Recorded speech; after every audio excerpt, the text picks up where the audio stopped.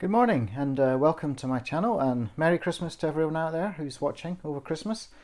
Um, I've reached story number 77 today, and as ever my stories are based on 5 random words chosen by an online random text generator, and I do not veto any of the words suggested, so whatever comes up I have to use in the story, and generally, looking at the words will inspire an idea. And sometimes they take me to very unusual places. And this one has taken me to Mongolia. Anyway, this is story number 77. The 5 random words it's based on are... And this one is called People of the Plains. When we drove to the ends of the earth, we ended up here, Melody and I, on the Mongolian plains, with herdsmen racing their horses by the water's edge.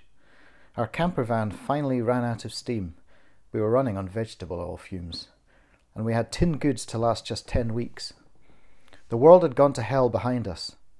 First the hyperinflation, then the food shortages and civil war, finally a mass exodus. We reached Europe on one of the last ferries. Britain's borders are closed now, our homeland a fortress. Melody, 26, an artist and designer, wild as the wind, and I, 37, disgruntled ex-distiller, named Hercules by optimistic parents, met as we fought through a burning supermarket, loading our trolleys with looted provisions. "You got a vehicle?" were her first words to me. I nodded. She had me at gunpoint. "Camper, out back, hidden in the bushes." And that was that. We rolled out 4 catering-sized drums of vegetable oil and set off on the road. I'd added bull bars and spikes to the front of the Volkswagen. I sped up and blew an air horn wherever the crazies blocked the road. They usually stumbled out of the way, but when they didn't, we scarcely felt the impacts. Their disease-ridden bodies were no more substantial than rotten mangoes. Most of Europe was a no-go, but the border posts were mostly abandoned, so we blasted on through. France, Germany, Poland, Belarus, and on into Russia. I drove and Melody rode shotgun, all too literally. We skipped Kazakhstan. There were rumours another shooting star had come down just outside of Almaty. Waves of the crazies would be emanating from there. Instead, we hammered along back roads, and within 3 weeks we hit the border at Kandagati, bribed the frontier guards, and headed out onto the steppes. We didn't get much further than the Lake Uvs, which we at first thought was the sea. Absurd, of course. Mongolia is landlocked. The 80-kilometre wide lake is salty and so large that it's tidal, soaking your feet in warm, frothy breakers. We limped to the shade of a small forest, half a mile from the shore. The soil seemed richer here at the foot of immense mountains. We'd presumably find streams. In any case, when I tried to start up the van, which we'd christened Daisy, she wouldn't go. Daisy made our decision for us. We woke on the evening of the 3rd night at Uvs, with rain pounding down on Daisy's roof like hurled handfuls of frozen peas. Melody disentangled herself from me and began grabbing pots and pans. "What are you doing?" I grumbled. "Collecting rainfall," she retorted, like it was the most normal thing in the world. This is why Melody and I are a perfect match. She's a logical planner. I fly by the seat of my pants. By the end of the storm we had 8 litres. Poured through a filter, it would keep us going for days. At least until I got some seedlings down and the inflatable tank sunk to store filtered lake water. We had it all worked out, believe me.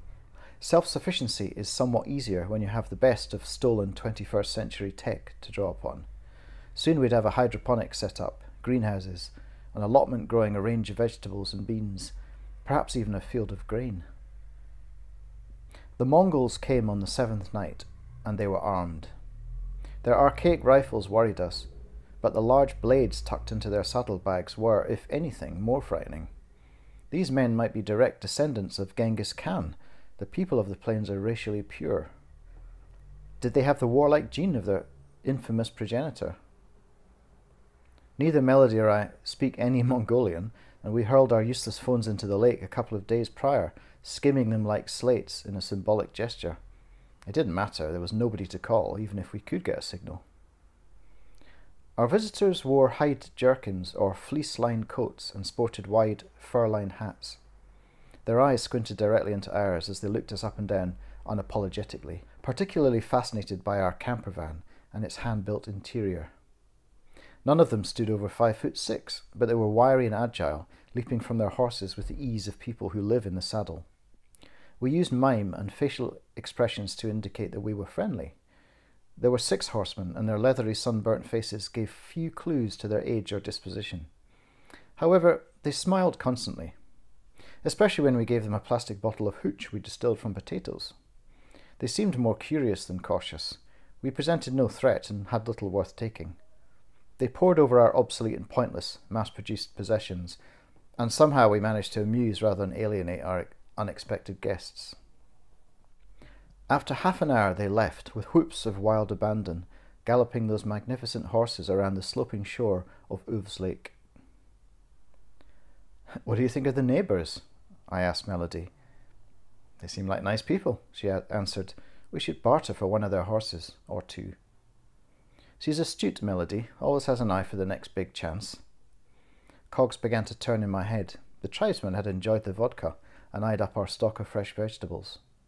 Melody said she wanted to weave blankets, and we'd heard there was natural cotton growing in Mongolia. Perhaps our neighbours could show us how to make the comfortable-looking long coats they wore, called deal. A fitting name, given that barter was now our only economic resource, other than self-reliance. "What do you reckon?" I asked, squinting into the late afternoon light. "Have we found it?" Haloed in light, Melody stood on tiptoes in the dusty soil and kissed me. "I think we're home," she said. Just like that, our peripatetic life ended in a land of nomads, wild horses, salt lakes, and endless plains. There you go. Mongolia. Looks an amazing country, actually. I definitely want to go there at some point. Vast tracts of wilderness. Anyway, I hope you enjoyed that, and if you did, I would very much appreciate it if you would share this story and encourage others to subscribe and perhaps like it and do all those lovely social media things, and I'll try and grow the channel. Having trouble growing it beyond, a handful of people. It's almost like nobody wants me to read stories for free for people's entertainment. Anyway, who knows? I'll keep doing it because it keeps me busy, keeps me off the streets. So anyway, I hope you enjoyed that, and I will see you very soon. And again, Merry Christmas.